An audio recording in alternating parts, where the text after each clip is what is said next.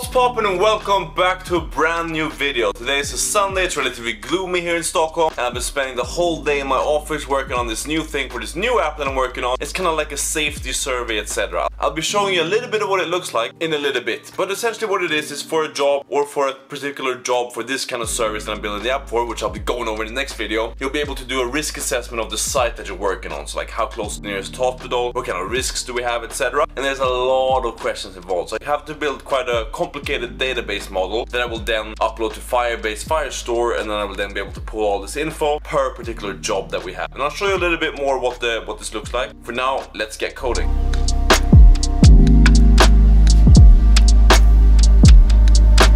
So essentially what this first part is just an evaluation that you can do for a particular job site. So the particular industry that I'm building this app for is very niche, and within this industry they have something that's called a risk assessment that they try to do before every job that they do, because there's quite some risk involved with all the stuff that you do within this industry. And you need this to get your insurance and all that kind of stuff. But right now most companies do that on paper. And we want to digitalize that and put that in an app so that you can submit whatever stuff you have in the app, you can save it, you can export it as a PDF and then print it on paper if that's what you want to, but at least have the option of keeping it only digital. I think they will make it a lot smoother for a lot of people and also make it a lot more standardized. And what I did was just I split this up, because I have like 70 questions. I split this up into 8 or 12 different pages depending on how you look at it. And then I just used a particular scaffold for that, and I put it inside of a list view, and for each and every one I just had a text form field that you can edit with your response to that particular question. And I used some simple if statements in order to determine, okay, should we be showing this these options or should we not be showing these options, etc. And I think it turned out to look pretty good.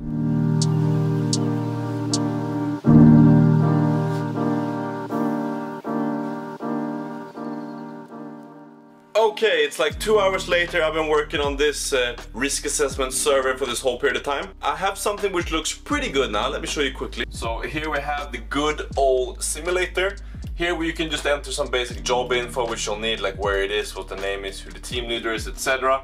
That kind of stuff. This will make more sense when I explain this app in the next video, which I assume and I understand it's a little bit poor timing, but you gotta do what you gotta do. Then after that you can press some of these things. For example, if working on a road is something you'll be doing this job, then you'll select this, and then you'll be able to select and evaluate all of the risks associated with that. If not, then you'll just leave that unticked.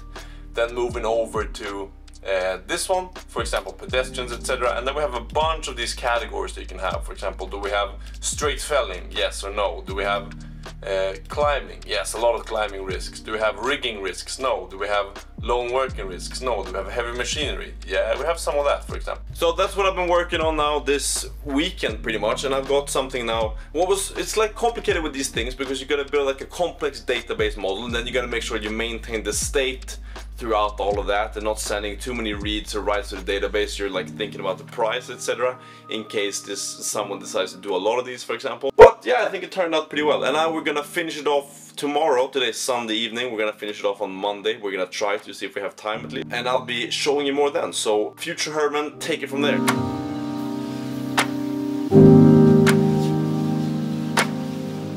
What's up? It is Saturday night. It's been a couple of days since the last video I filmed. I'm still working on this kind of work thing app where you can do some risk assessments and that kind of stuff. I'll be showing you in a little bit, but now I got this exciting thing in the mail just now. This is actually a book. Inspired, how to create tech products customers love. We're gonna see if we can read some of this and learn a little bit, because apparently the products I've created so far, customers don't really love. So we're gonna see if we can improve that a little bit. Review coming in a couple of weeks. But behind me here, I'm working on this Arbster app. It's gonna be called, now you know the name. I'm gonna be making in the next video, like I said, what it's actually about. But now I'm gonna be working on like some safety details. So for your profile, you'll be able to add some stuff like your blood type, your in case of emergency number, some information about yourself like allergies, that kind of stuff, in case you're ending up in some bad situation where you're gonna need that stuff when you're working with the stuff that we're making this app for. So that's what we're gonna be doing for the rest of the Saturday night. Then we're gonna be researching a little bit how to launch this app on the Apple Connect, for example, because we are relatively close to making a beta test with this, so that's pretty exciting. Hopefully we can launch that tomorrow even, because this product is relatively complete. I'll be taking you through that in the next video. But yeah, let's continue coding.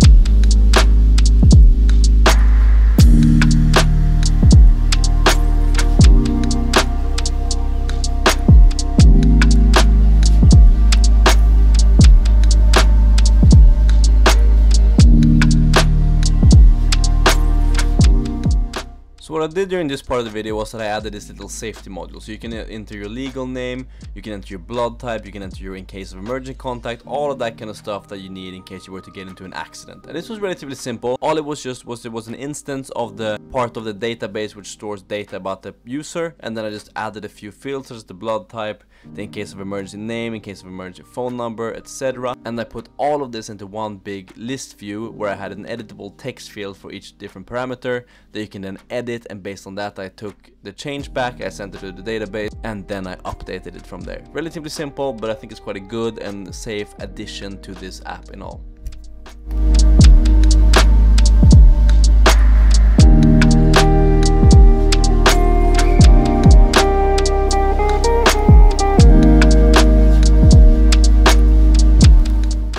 Okay, so it's about 2 hours later and I've now finished the 2 pages that I wanted to complete. Let me show you quickly what it is that I've done. So here we have the standard simulator. So basically now we have this nice profile page over here where you can go to edit your profile, all that kind of stuff. You can also see your safety module here, which is what this is. And then you can, for example, press risk assessments, then you'll be able to see a list of your risk assessments. I made that now.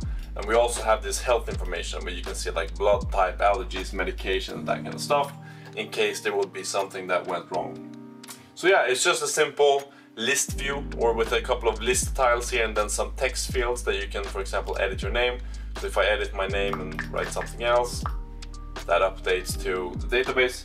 Yeah, pretty good. That is pretty much it for this video. I've gotten some major progress done, or I've gotten some major stuff done on this new app that I'm working on. I feel like it's gone so much quicker now that I know this kind of stuff. I don't need to Google every single thing that I need to do, although there's still a lot of Google, still a lot of Stack Overflow. I guess every program is like that, right? But I'm still quite satisfied with how much I've learned if I'm looking back like a year, 2 years when I first started this. So that feels really good. It's 10 o'clock, it's a Saturday evening, and I'm gonna try to submit this app tomorrow. So I gotta go to bed now, but that's it for this video. If you enjoyed this, then please consider subscribing, leave a like down below to show your appreciation. I'll see you in the next one. Peace.